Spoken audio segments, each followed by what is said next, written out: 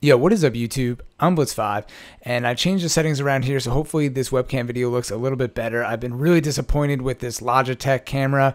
I bought it a while ago and it says it was like 1080p, but I can't get the settings to really feel like HD or even in 1080p. There's not even a selection for 1080p. I choose a different format. So hopefully this video turns out a little bit better than the previous ones that I put on my page, but we'll see once I'm done with this video if I can even use it and it makes it onto the YouTube page.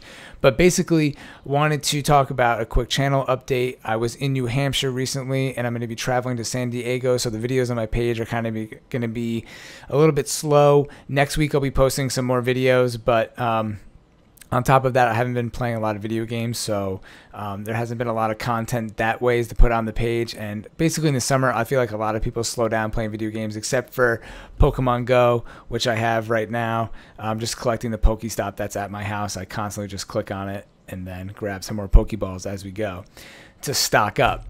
But anyways, so I've been bringing my drone with me everywhere I go, and I've been getting a lot of awesome footage with the drone. But the only downside to it is A, it's really hard to edit because it's in 4K, and B, I have so much of it. So the two downsides really. So I don't really know what to do. It's going to take a long time to edit the footage. See, look, I saw my webcam freezing. I don't know why it does that. It's pretty annoying. But anyways, I edited some of the drone footage from the beach, which I posted on the YouTube page, link right here.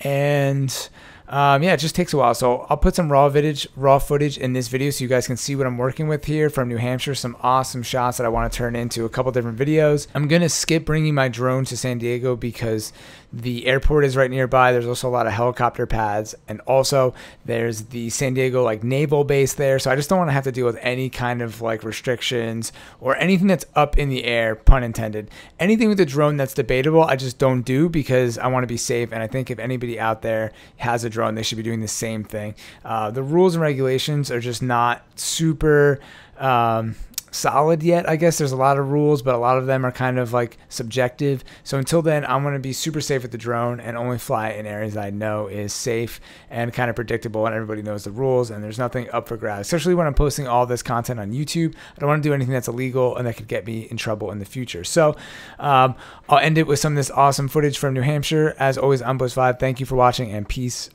out.